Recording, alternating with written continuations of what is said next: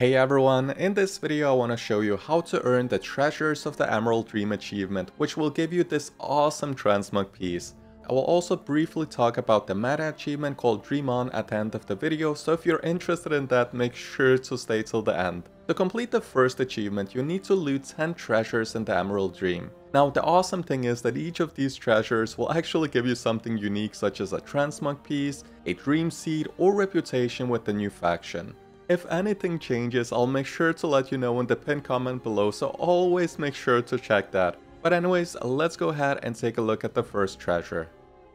If you want to obtain the branch of Ashamane, you first need to find the mark of Ashamane in the Emerald Dream. I suggest going into this cave because there are a bunch of marks that you can click on to get the 1-minute buff that you need.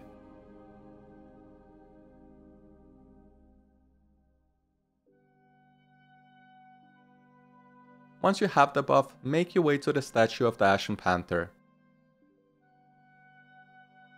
Once you're in front of the statue, click on it and you should see a chest spawn that you need to loot in order to get the staff. If you want to obtain this staff, which is a different color version of another staff found in Extremis, you will need to locate a mark of Aviana in the Emerald Dream. I recommend going to this place, which is very close to the statue. Once you click on it, mount up and make your way to the other side of the tree and interact with the statue. Once you've done that, a chest will spawn behind you on one of the stones that you need to loot in order to get the staff. If you want to obtain the Claw of Logash, you need to find the Mark of Goldrin in the Emerald Dream. I suggest flying to this location and clicking on the mark located on the stone.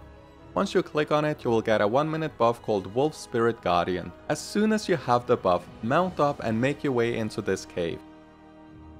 Once you're inside of the cave, click on the statue of the Great Wolf. Once you click on it, a chest will spawn on the left side that you need to loot in order to get the transmog. If you want to get the Visage of Ursol, you first need to find the Mark of Ursol, and you can find it at this location. Once you click on it, you will get a 1-minute buff, and once you have it, mount up and make your way to this statue. However, if you are a druid, you'll be able to interact with the statue without the buff. You can simply shapeshift into your bear form and interact with it. It also looks like the Pandarians will be able to interact with the statue without the mark, so give it a try. Once you click on the statue, a chest will spawn that you need to loot in order to get the transmog. To loot the odd Burl treasure, which contains a plump dream seed along with 200 reputation, head over to this location and fly all the way up to the top of the tree to loot the treasure. To get the Owl Post toy and 200 reputation, you need to loot the hidden Munkin stash located right here. Simply fly on top of the floating tree and loot the stash. To loot the Crystalline Glowblossom, make your way to this location. Once you are there, I would suggest mounting up on a traditional mount and then flying up to the tree, because the Glowblossom is hanging from the branch. And once you loot it, you will receive a gigantic dream seed. To get the Pineshrew Cache, fly to this location and loot the cache placed on the ground. Looting it will give you a toy called Fast Growing Seed. Getting the Magical Bloom is a bit more special. Once you make your way to this location, you will see an NPC called Laughing Puddling. You want to approach the NPC and attack it to make it run away. Just keep following the NPC until you can loot the treasure. Looting it will give you a gigantic dream seed and 200 reputation. To obtain Triflesnatch Roving Throw, head to this location in the Emerald Dream. Once you arrive, click on the Triflesnatcher NPC on top of the floating tree. When you click on it, the bird will fly away. Just be sure to chase after it and repeat the process 2 more times before finally collecting the treasure. And yeah, that's all of the 10 treasures available. If you have all of them, you should have your brand new transmog. Now I'm gonna briefly explain the other things you need in order to complete the meta achievement. First, you need to explore the Emerald Dream. Next, complete a Super Bloom at Epic Bloom quality, which is the bar shown at the top of your screen while you are doing the Super Bloom. Then we have the I Dream of Seeds, which requires you to contribute a seed at each of the Emerald Bounty locations.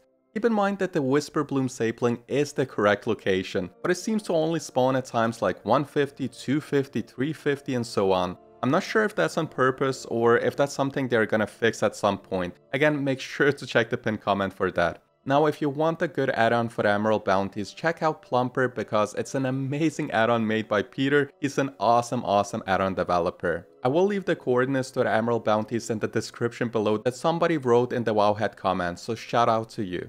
Moving on, there is the Defenders of the Dream, which requires you to complete the storyline, which means you just need to complete all 6 chapters of the campaign.